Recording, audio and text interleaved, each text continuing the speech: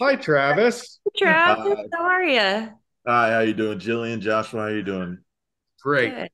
Good. I'm glad to get a few minutes to talk with you about the drop. I found this movie to be really funny, and your characters, Lindsay, Josh, good stretch there on the name. Were my favorite couple out of all the couples in the film. So, but talk to me a little bit, Joshua. Let's start with you because you co-wrote the screenplay. Talk to me a little bit about where the idea came from and where some of the ideas came from for the film. The idea came from actually uh, Sarah, my writing partner, who also directed and produced the film. Um, so so Sarah and her husband slash partner of many years. I think they've been together almost 20 years at this point. Are like Shaheen will walk by sometimes and Sarah will be like, how hot is my husband? Like they are just like the dream couple. You're like, how the fuck do you get that Right. over the course of, decades? Um, so so Sarah at one point she really loved the movie Force Majeure and the whole Yeah. idea of questioning kind of the society, are they societal, are they biological tenets of masculinity that movie does, and was very curious what a female equivalent might be, Yeah. and asked Shaheen just at home, and she was like, we've been together almost 15, 17 years. Is there anything I could do that would make you feel like you married a dud? And he was like, I don't know, I guess if you dropped a baby. It's so which brilliant. It's which brilliant. and then we were on a hike at one point, and she told me this about this conversation that she'd had, and I peed a little bit because I was laughing so hard.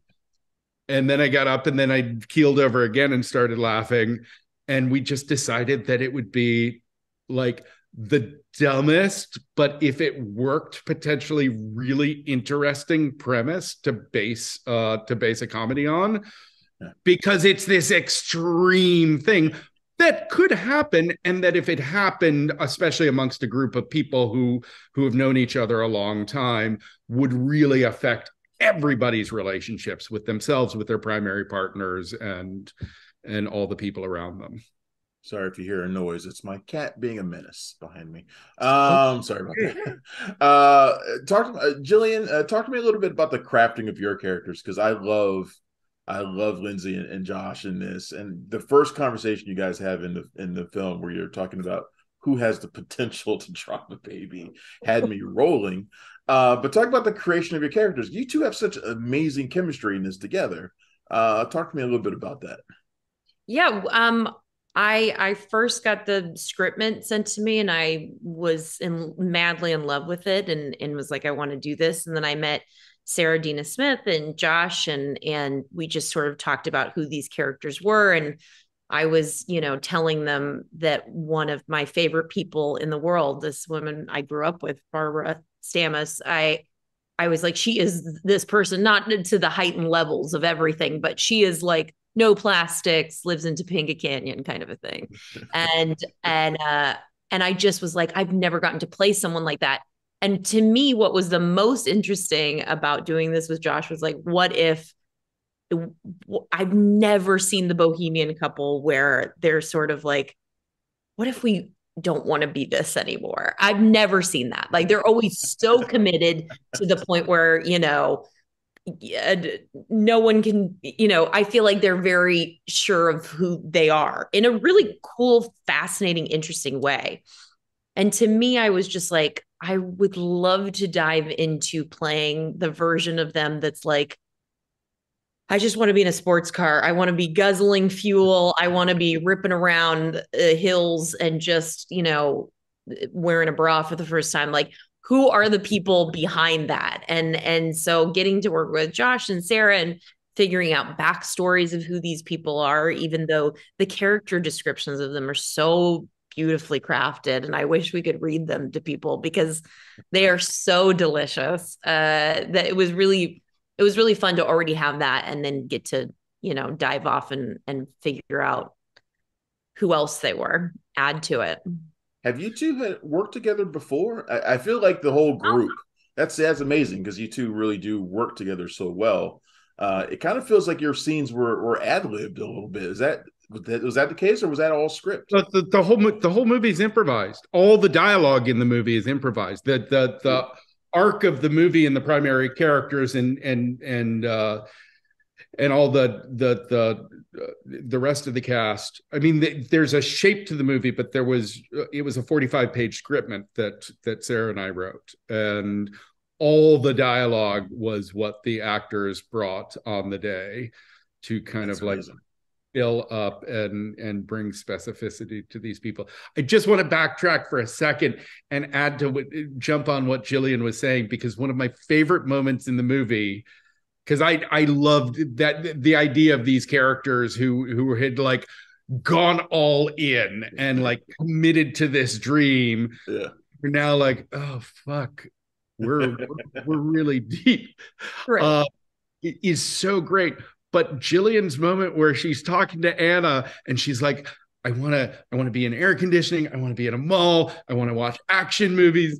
And Anna's like, and wear deodorant. And Jillian and Jillian goes, no, I would never do that. No aluminum on my body. No, I would never do that. Like, I just love when someone jumps in like, yes, and you're like, no. You went too far. That's not what I meant. Too far.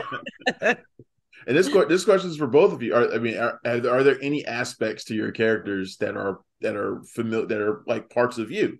Like, could you see any part of yourself in the characters that you have in this film? Jillian, start with you. Yeah, I mean, I've got a giant crystal over there, so I definitely have a little woo-woo in me. I read tarot cards and love like self-help books and spirituality. I definitely have a little bit of that in me, but I never fully explore it to the realm that my character does. So I think getting to be in that, but then also have this experience of, being a person who drinks out of plastic sometimes, I'm so sorry, it is good. So you kind of have both worlds, right? That she's like experienced one way and has gone the opposite direction, and now is like, I kind of miss being somewhere in the middle. So that was very helpful. Josh, you're a little hippie-ish, right?